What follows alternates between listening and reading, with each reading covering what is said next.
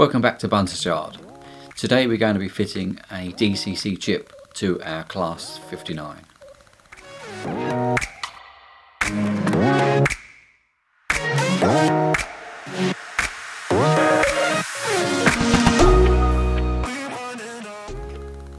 So even though DCC is very common these days, not every loco is fitted with DCC. If you look on the website of Hattons, for instance, some will say they are DCC compatible without socket. So like some that we've converted. Some will be DCC fitted, so it's already got the chip inserted in there. Or you may not want DCC, you may just want to run your locos on the DC layout. And that way you've got the option.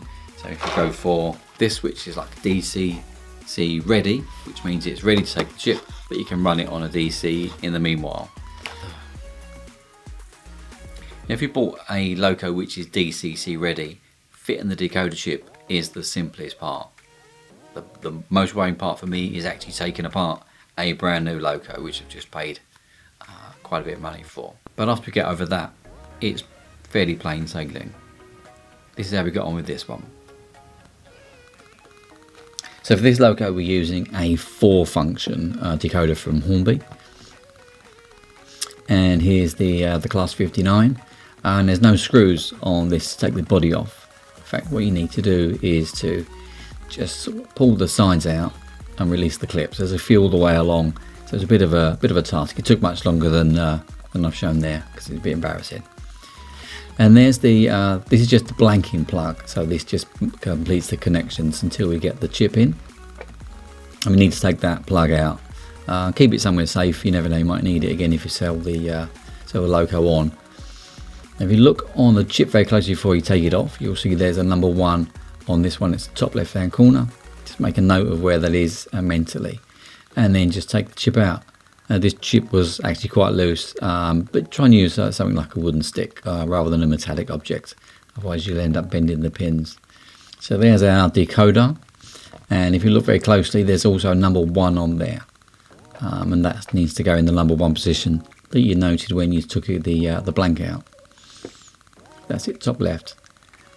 Push it in, make sure they line up. They do bend really easily. I've not used as much force as it looks in this shot, but just make sure it goes home. It's quite a positive fit. Tuck the chip somewhere nice and safe out of the way. If there's lots of metallic objects inside, like the chassis, etc., then you might want to just put some tape around it to keep it isolated. Fit the cover back on. I'm good to go. So that's all there is to it. A really straightforward job, just takes a few minutes to do. Just take care that when you put in the plug in, is that the pins are aligned. Don't use too much force. If you bend a pin, it could be bad news. So thanks for watching this video. If you've not subscribed, please do. Click on the bell icon, and that way you'll be notified each time we upload a new video. And happy modelling.